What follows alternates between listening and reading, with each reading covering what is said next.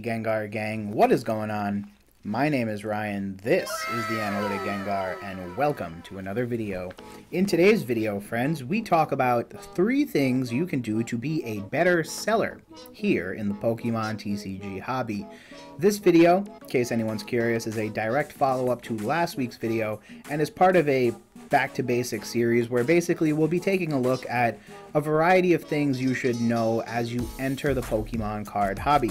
Obviously, my videos aren't just geared towards beginners, so the idea is that even if you're advanced or you're a seasoned seller, hopefully something I say here today is going to be new, informative, or at least provide a little bit of value to you.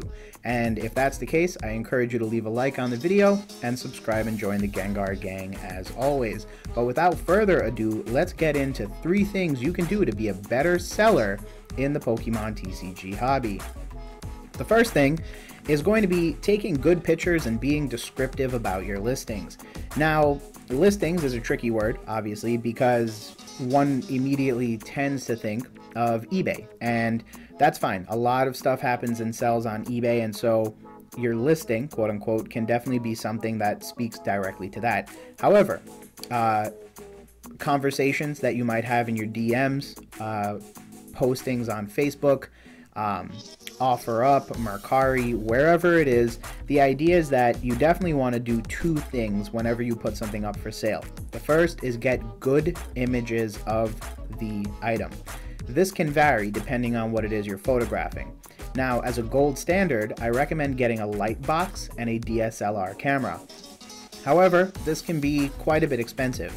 So let's just pretend you're a rudimentary regular seller, or just a regular person who, just happens to have a card they want to sell. A couple of thoughts. 1, get a dark background. You guys know that playmat that I use in most of my opening videos? If you flip that thing over, it's actually a rubberized surface, and that's actually incredibly safe for trading cards, as long as it's kept clean. Something like that is a great place to start, because all you'll need is a phone with a camera, which practically everyone has nowadays, and that black rubberized background. That black background is great for taking photos because it really shows any whitening that might be on the back of the card. And when it comes to the front of the card, you're going to want to make sure that you take photos of the card at an angle with the flash on. The reason you do it with an angle is so that the flash doesn't directly glare in the image, and since you're doing it at an angle, you can highlight many of the imperfections as well as the true beauty of the card. Obviously, you want to make sure your photos are in focus, and you also want to make sure that you're catching all of the important areas of the card. Typically, it's good practice to take one photo at a pretty high zoomed out angle, but capturing the entire card. And then you might want to also take one of each of the individual corners as well, both on the front and on the back. If you do this correctly, you should have 5 photos on the front and 5 photos of the back. And this way, your buyer will be totally informed about how the card looks. You can also take this same type of methodology and apply it to anything else you might be selling. So whether it be tins, blisters, booster boxes, or other sealed product, the idea remains the same. You want good, clean photos of all of the different sides, especially if something is plastic wrapped or saran wrapped or damaged in any way, shape, or form. And you definitely want to take photos with decent lighting or flash where appropriate, and at a slight angle so that the flash doesn't glare into the photo, but rather really helps to kind of spread light across the entire surface and highlight any imperfections. Again, all of this is really good practice because it's a great way to ensure that as you're selling stuff, the buyer has all of the necessary information about imperfections.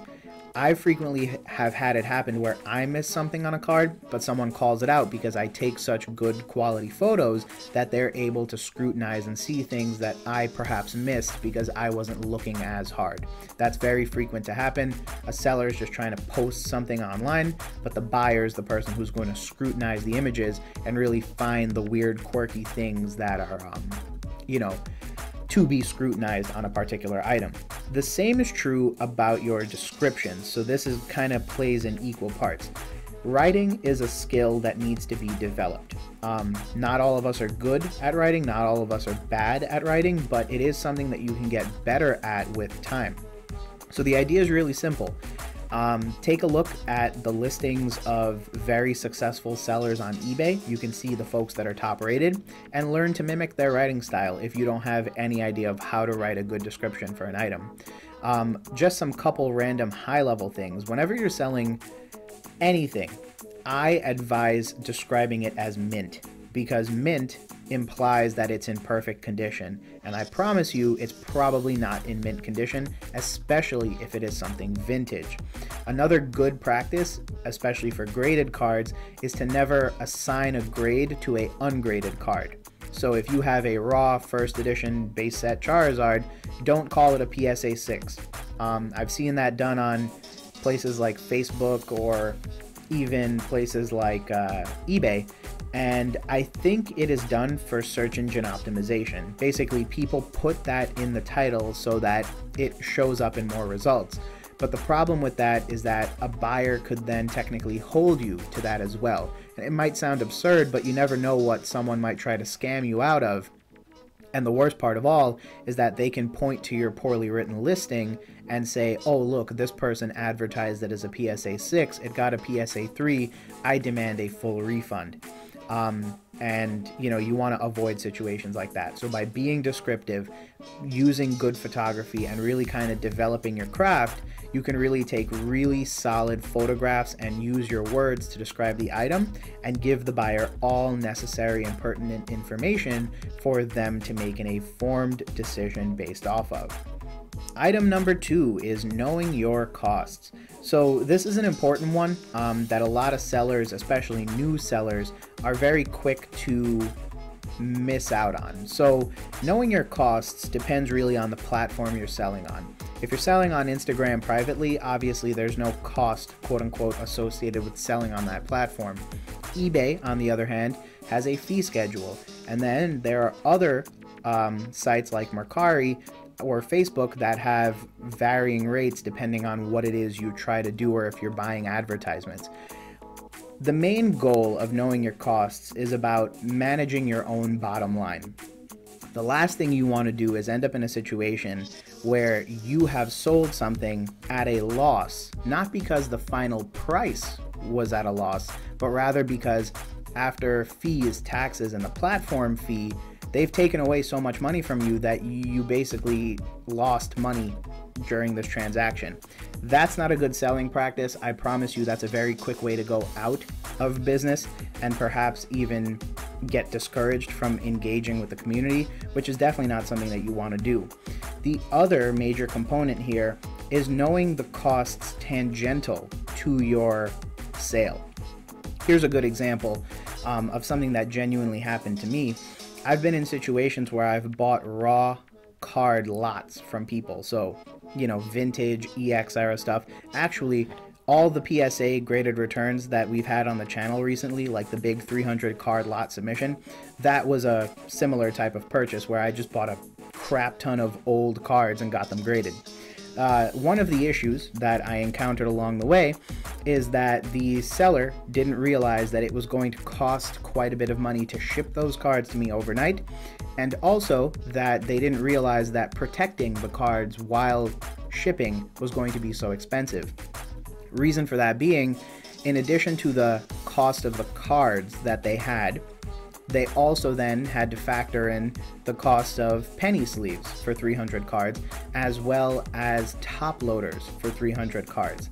They then had to get ETB boxes, which fortunately they had lying around the house, but then once all of that was packaged, taped up, and bubble wrapped, it became really heavy, and since it didn't fit in a priority mail box, it ended up having to be another box that was purchased, taped up, wrapped, and shipped using priority mail.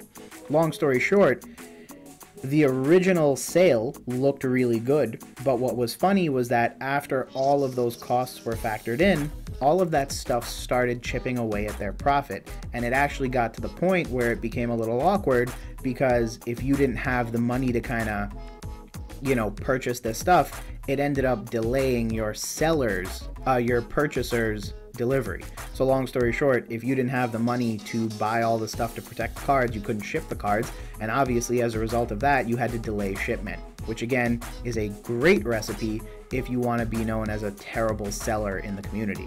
So long story short, you should probably be building all of these costs into your price.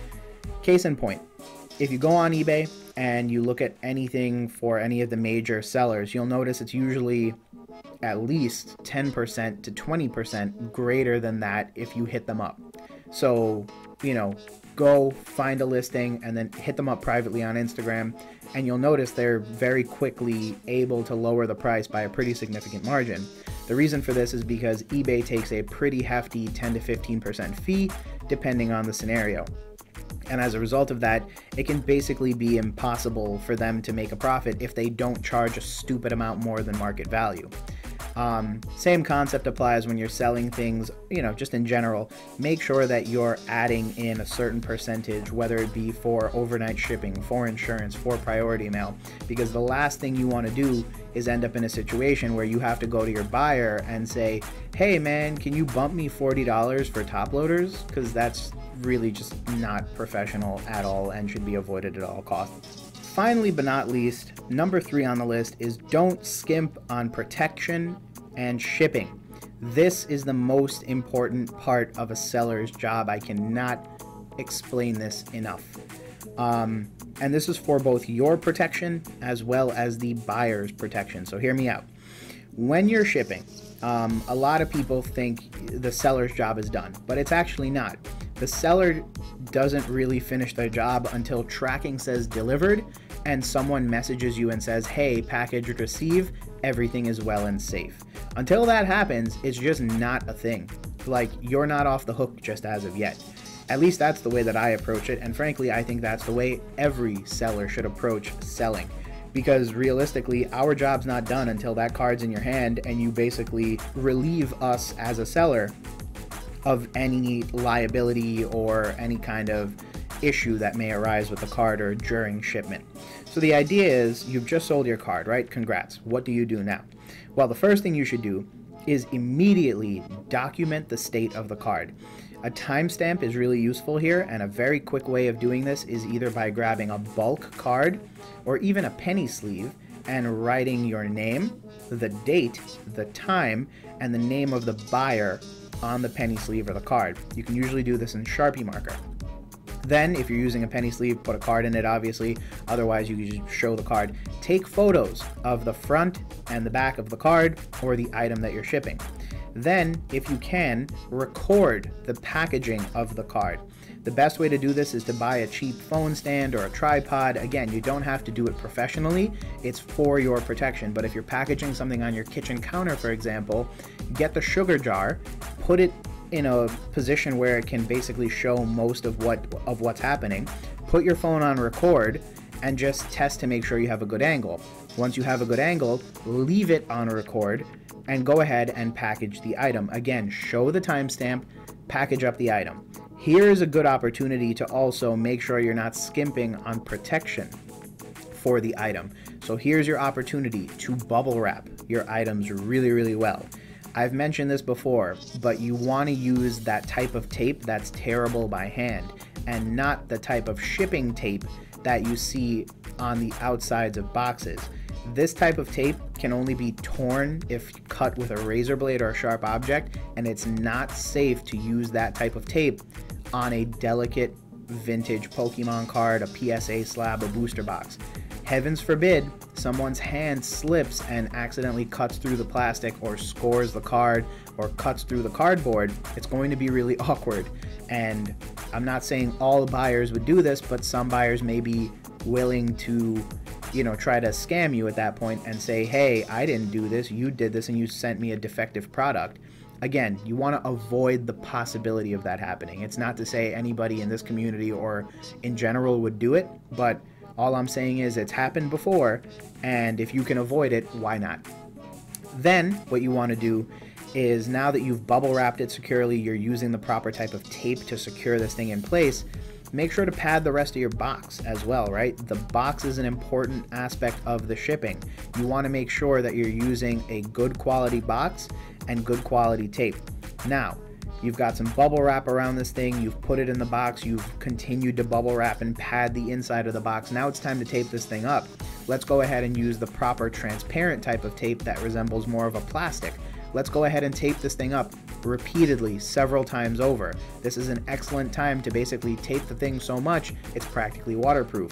Let's go ahead and print your shipping label, paste it onto the box, and let's go ahead and tape over the return address as well as the to address. This is to ensure that even if the package gets scraped and dragged across the floor and rained on and someone throws mud on it, the to and the from address will always be visible and theoretically will always be protected from the elements. You might also want to do that for the tracking number. Finally but not least, and bear in mind all of this was on video if you listen to me about setting your phone up, but you can also just photograph this entire process along the way as well. Finally, you want to go ahead and take images of the outside of the box as well.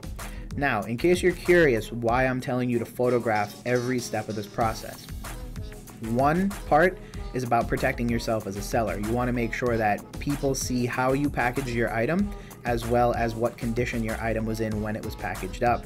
The other reason is that if your mail is ever lost or damaged or something happens and it ends up with the USPS's lost mail receptacle, you want to have images that show what the box looked like before it was damaged. Oftentimes what happens is if mail is damaged during shipment, they grab it and they immediately throw it in a bin, tag it, and put it off to the side. When you get in touch regarding lost mail, someone is going to take the images of what was in the box and go looking through those bins. They're going to go one by one and try to match what you're sending them in terms of images with what came out of the box when it was damaged. So if there's a booster box in there and you can show them, oh hey, this Vivid Voltage booster box was in there, well then now all of a sudden they might be able to more quickly identify it, meaning your mail will be found quicker. And finally but not least, it's also good to just have this process documented in general so that you can send it off to your customer, so your customer also knows that you're taking extra precautionary steps to very clearly document and evidence how this stuff is being sent. Now you might think I'm crazy to suggest all of this for, you know, let's just say a Battle Styles booster box or a Vivid Voltage booster box. Honestly, I kind of agree. I've had this stuff shipped to me in bubble mailers before, so realistically, it's totally fine if more modern day product is perhaps, you know, skimped on when it comes to this kind of stuff. It's all a matter of how much protection is needed based on how much value is there. I will say if someone sent me my Hold-On Phantoms box in a bubble mailer, I would send it back to them with not a very nice comment. Enough said. The idea is relatively simple. You want to make sure that, you know, depending on what your client wants, you're meeting and exceeding their needs when it comes to the way things are shipped. Now, all that said, some other random quick tips. Instead of bubble wrap, you can use newspaper and you can use plastic bags and you can use paper bags. So there's tons of different ways to kind of skirt around the idea of bubble wrap. Honestly, it's more environmentally friendly to use something like a recyclable paper filler material, and I've noticed places like Amazon and online stores are shipping with that more and more instead of using air-filled bubble wrap or bubble padding. Another thing is that Amazon and other online retailers are a great way to have an excellent variety of boxes and shipping material delivered to your house. I, for one, am a big Amazon user, and so I always have boxes coming in, but it's actually really helpful because then I don't have to go out of my way to buy a box. I can recycle a box and I can recycle some of the shipping material in order to go ahead and save some costs on my own end. Also, because I got it for free, I'm usually tempted to use a lot more of it, which again is never a bad thing, because at the end of the day, it means my client's stuff is going to get there safe, secured, and in far better shape than before. And with that said, friends, thanks again for checking out another video. As I always say, I appreciate you spending some time with me, and I hope today a lot of the sellers out there in the community really got some additional value from the comments that I've made and the sort of points that I've chosen to highlight. Of course, the general theme across buyers and sellers is be professional, but hopefully some of the more specific points kind of struck a nerve or struck a chord, and hopefully that's something that gives you all as a seller some value here in the community. As always, I appreciate your viewership. I always say you could have been anywhere on the internet, but you chose to spend some time with me, and that's always much appreciated. If you found today's content valuable, feel free to leave a like on the video, and hey, you can also hit that subscribe button on your way out to join the Gengar Gang. Hope you guys are having an amazing day. PSA Greater returns this Saturday, so that'll be a nice way to shift things up a little bit. And other than that, thanks as always, and we'll talk soon. Peace.